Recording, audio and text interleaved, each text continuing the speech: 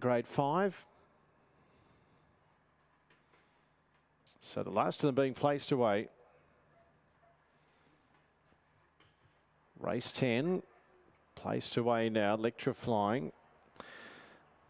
Okay, welcome back. Race 2, Electrifying, looking to go back to back. It's a $1.95 fave. The Shepherd and Workwear and Safety, green light and lure.